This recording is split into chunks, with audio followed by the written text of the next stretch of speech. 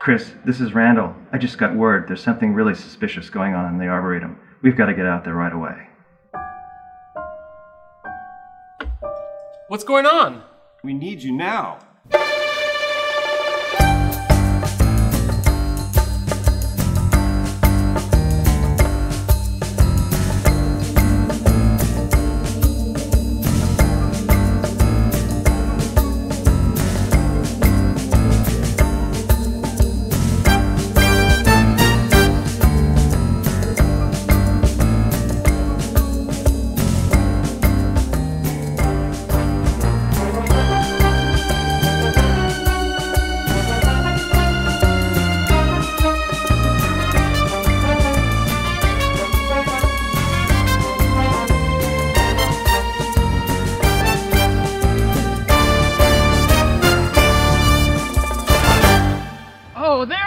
Stop! Hey guys, he's over here! Oh la la! You scared the living tweedle out of me! Hey, you guys! Hey, how you doing?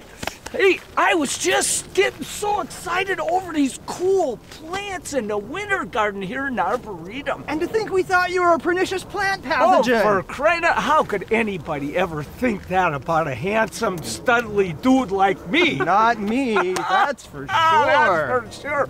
Hey, check these things out. I love them. Look at this cool Stuartia. Monadelpha. The beautiful red bark during the winter time, those great camellia flowers, fall color to die for. Oh la la. And you know what I love the most? What? That ground cover of cyclamen coum under there. I love the beautiful foliage with the silver striations, and those pink flowers are to die for. Yeah, oh la la.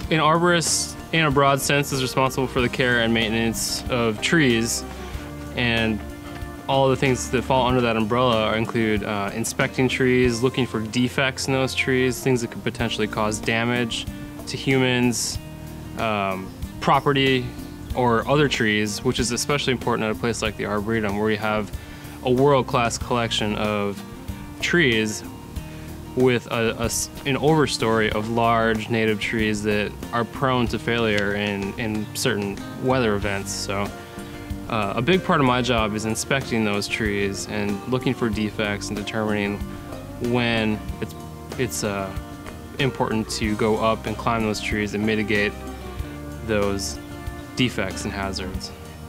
And we do that through pruning. Occasionally we have to remove a tree if the whole tree is at risk of falling.